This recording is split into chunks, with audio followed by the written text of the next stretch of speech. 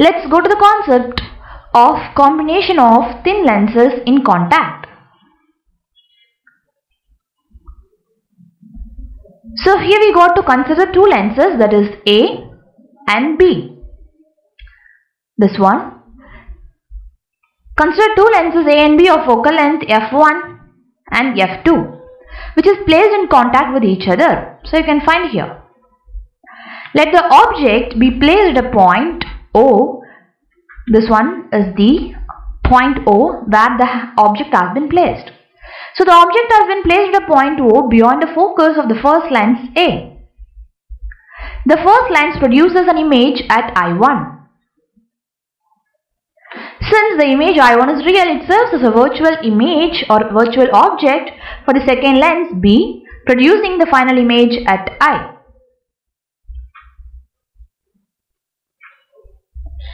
It must, however, be borne in mind that the formation of image by the first lens is pre-assumed only to facilitate and determine the position of the final image.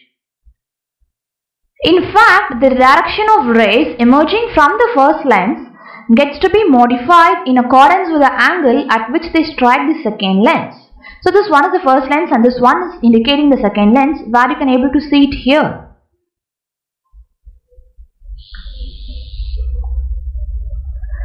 Since the lenses are thin, we assume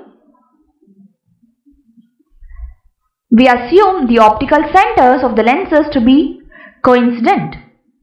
Let this central point be denoted by the term P, this one.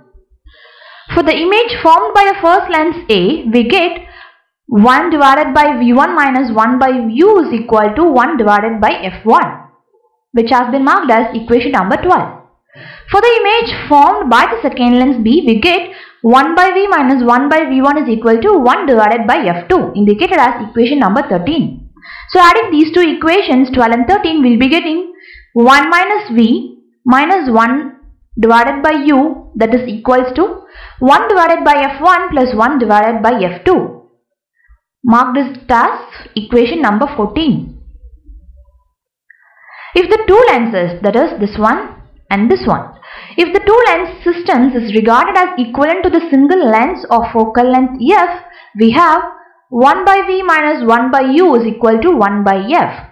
So that we get 1 by F is equal to 1 divided by F1 plus 1 divided by F2, marked as equation number 16.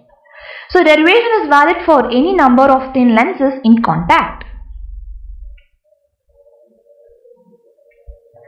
If several thin lenses of focal length f1, f2 and f3 goes on or in contact, then the effective focal length of their combination is given by 1 by f, that is equals to 1 by f1 plus 1 by f2 plus 1 by f3, and it goes on.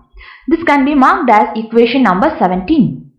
So in terms of a power, this can be rewritten as P is equal to P1 plus P2 plus P3, and it goes on. Over here, this P is indicated as the net power of the lens combination. We got to note down that the sum up of this equation number 18 is considered to be an algebraic sum of individual powers. So, some of the terms on the right side may be positive, that is in terms of a convex lens, and some of the things will be in terms of negative, which is indicating and having its impact of concave lenses.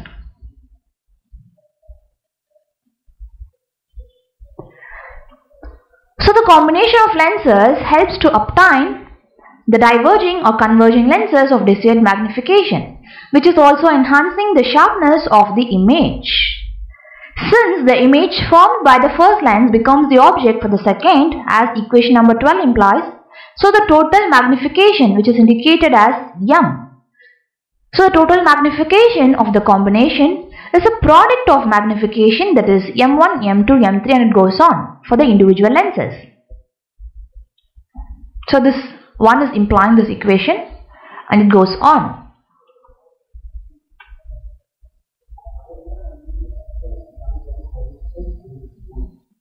So you can see the 3D view of the GTEC system, which has been depicting the combination of thin lenses which is in contact. Such a system of combination of lenses is commonly used in designing lenses for cameras, microscopes, telescopes and other optical instruments.